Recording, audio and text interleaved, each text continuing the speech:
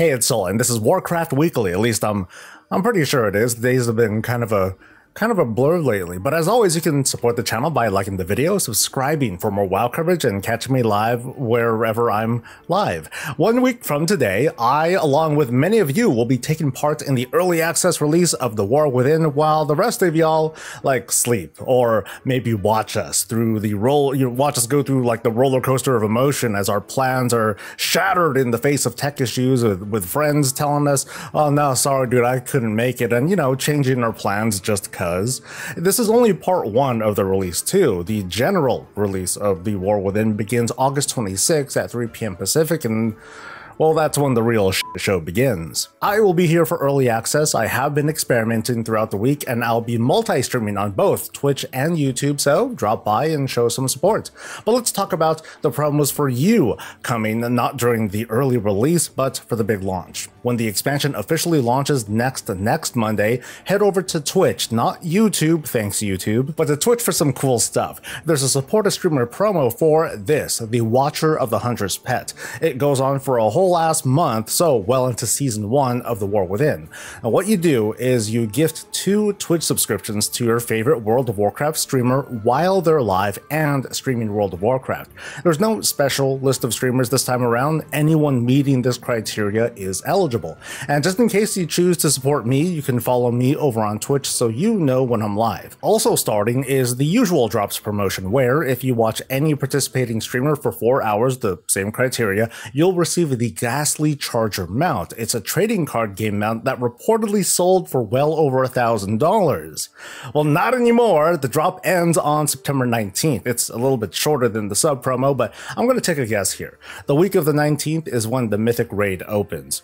And I'm not going to be surprised if there's a second drops promotion for the Race to World First that happens right after. I mean, maybe it could be exclusive to those streams. Maybe it could be for all streamers again, but I'm going to expect something for that weekend, and we'll keep an eye on that.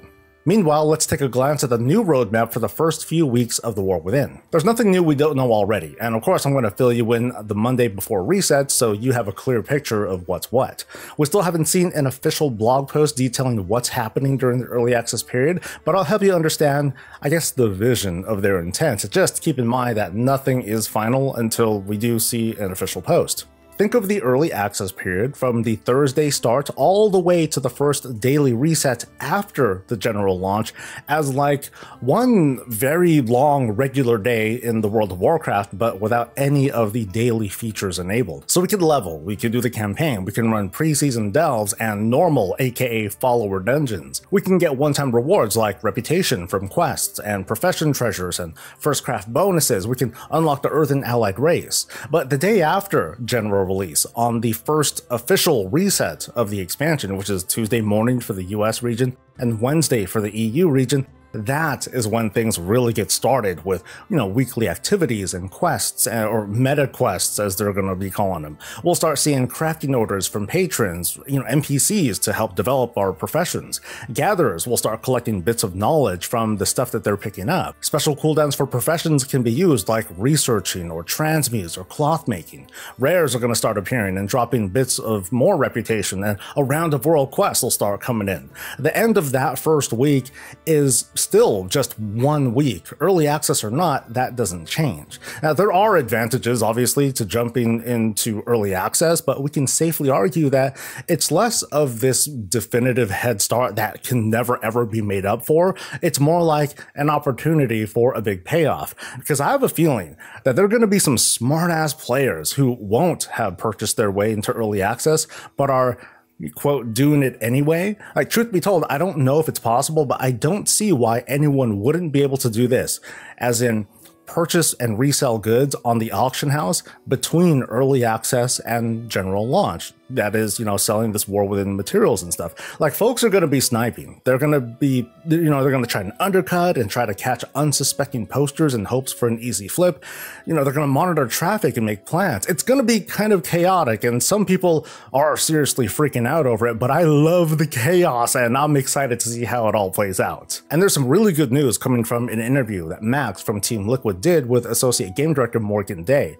Now, those conversations, they're more on the higher skill band, and I invite you to watch the whole thing if you're interested. I'm going to leave a link to that in the description below. I'm just going to cherry pick the thing that will affect everyone in what I think is a net positive. The topic was on crests, and well, you know how when you're on a character and you graduate from a crest level, as in, you know, all your gear is high enough that you don't need that crest anymore? Currently, as in right now in Dragonflight, that unlocks a vendor purchase where we can take these now useless crests and then, you know, spend them to upgrade them, I guess, to a higher level. It's great for folks like me who stay at a certain level, and we can slowly upgrade our gear even further. So it looks like Blizzard is going to add another perk. At any time now, we could see an announcement where our alts get a crest discount whenever we graduate from this crest. So using Dragonflight terms, if our main character is like geared to the nines and they only need aspect crests to upgrade gear, all of our alts will have a roughly 30% crest discount when using whelplings or drakes or worms for upgrades. Or maybe this will work for aspects. Like if someone is fully geared out, maybe they'll even spend fewer aspect crests. So if it costs 15 per upgrade now, maybe it'll cost 10 to have like a nice clean number. I know folks might be like, nah, I'd rather have crest transfers and the like, and I totally get that. But when we put everything on the table, like this new discount and the Flightstone discount and trading warband gear to alt and warbands in general with all this shared credit, this feels like a bigger deal than it first seems. In this case, the more alts we use, the greater the benefit we'll see, right? Meanwhile, someone like me who only uses like maybe one alt as a joke, you know, we'll see a noticeable but much smaller benefit.